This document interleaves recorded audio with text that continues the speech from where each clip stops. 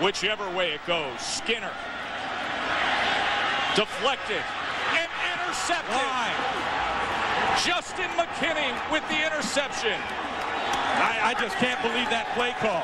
You need to run the football to the middle of the field and set up your kicker. To try and get another pass off is just not sound thinking. They were in field goal range. They could have played conservative. They had the timeout, but they wanted one more.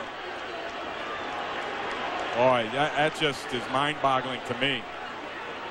Got a hand on the football, and just bad things can happen. They were in position. All they needed to do was get that ball to the middle of the field, use their timeout, and then get O'Connor on the field and try to win one.